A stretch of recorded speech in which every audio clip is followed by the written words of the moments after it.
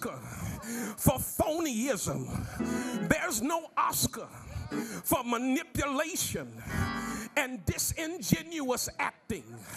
There's no true anointing. That's just foundation in hypocrisy and pride and covetousness. But we came here on this week to tell the Lord to turn the light from heaven on our soul. The Holy Convocation is the convening of the saints, those who are set apart. It's the coming together of the saints of God. The Holy Convocation for the church of God in Christ is not a convening of liars, where the liars come together and strategize how to become a more effective liar. The Holy Convocation for the church of God in Christ is not a convening of manipulators and con artists, where they all come together to see how can we plot and destroy and be more effective.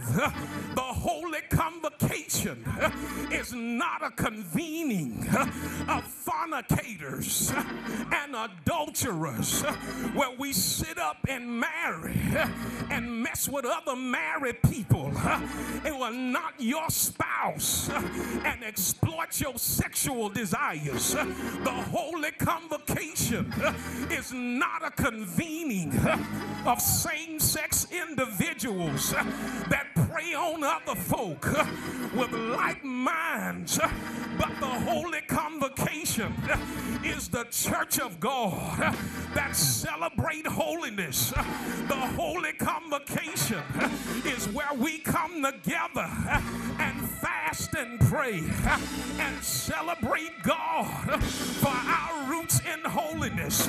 Celebrate God for our roots in righteousness. Can you say yes? Throw your arms around your neighbor. Shake them by the shoulder. Y'all stop being disobedient.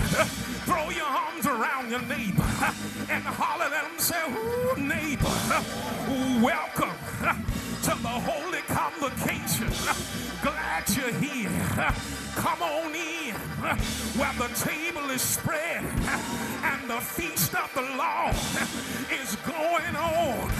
The Holy Convocation is a display of God's power through miracles, signs, and wonders. Can you say yeah? The Holy Convocation is to celebrate our heritage and our doctrine of holiness. Can you say yeah?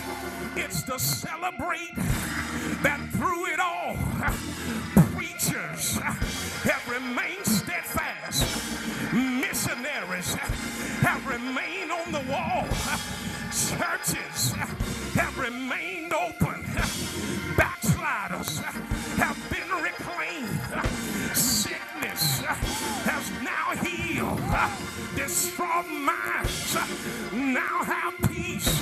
Throw your arms around your neighbor and say, welcome to the convocation. Shout yay! Hallelujah! Hallelujah! Lastly, we come to the convocation to celebrate what Christ did. Christ did on the cross. I remember the hymnologist say, at the cross, where I first saw the light and the burdens. Y'all ain't praying with me. Ooh, and the burdens of my heart rolled away. It was there. Lord have mercy. It was there. By faith, I received my sight. And now, can I get some to help me shout now.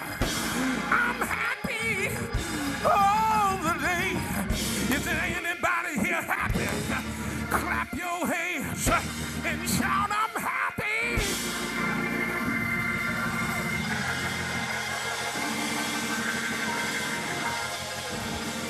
Lift your hands all over the building. Lift your hands. Put your purse down. Take off your shoes. Lift your hands up. Let your mind go back to that Sunday service, that Bible study, that time at home where the Lord changed your life. You can be a witness that it was on a hill far away stood an old rugged cross. It was the emblem of suffering and shame. How I love, is there anybody here that love the cross? I know you love your church. I know you love your building. But is there anybody here that loves the cross? The blood came streaming down just for me. Can you say yeah? So we came this morning. Can you say yes, Lord? We came this morning before any meeting. We came this morning before any service. We came this morning before any rehearsal.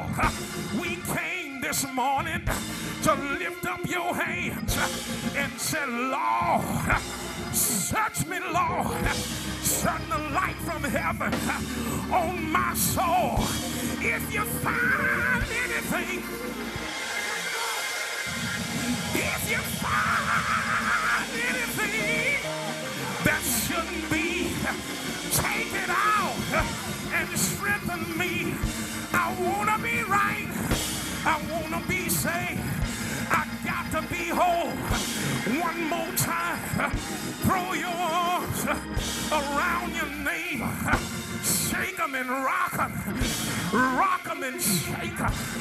Holler in your voice and say, neighbor, I decree miracles, signs, and wonders. Let that arm go. Move out of your seat and go help somebody and say, I decree miracles, signs, and wonders. God's going to do it. He's going to change your mind. He's going to turn it around.